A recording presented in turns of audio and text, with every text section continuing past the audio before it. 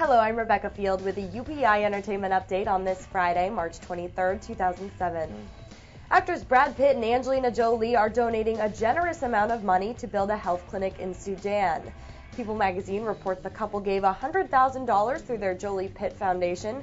The clinic will open in the spring and will serve more than 150,000 people in southern Sudan. The clinic will be the first modern medical center in the region. And Desperate Housewives actor Jesse Metcalfe has checked into rehab. His spokesperson says the 28-year-old admitted himself into a facility Monday for an alcohol problem. The actor plays the young gardener on the hit show. His rep says Metcalfe realized he had a problem right away and wanted to address it. And one Florida judge is ordering the arrest of rapper Foxy Brown. A Florida newspaper reports the judge issued a warrant for her arrest yesterday when the rapper was a no-show for a scheduled court appearance.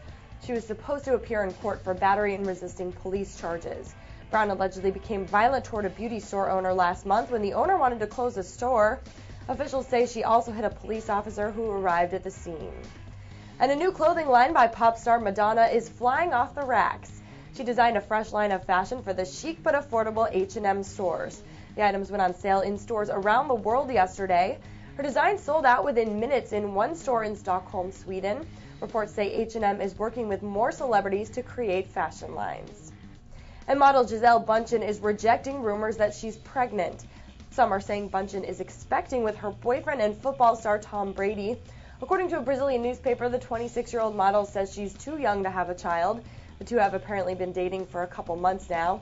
But Brady is having a child with his former girlfriend, Bridget Moynihan. That's all for now. Today, check out upi.com for our weekly Right House wrap-up. Thanks so much for watching. Have a great weekend.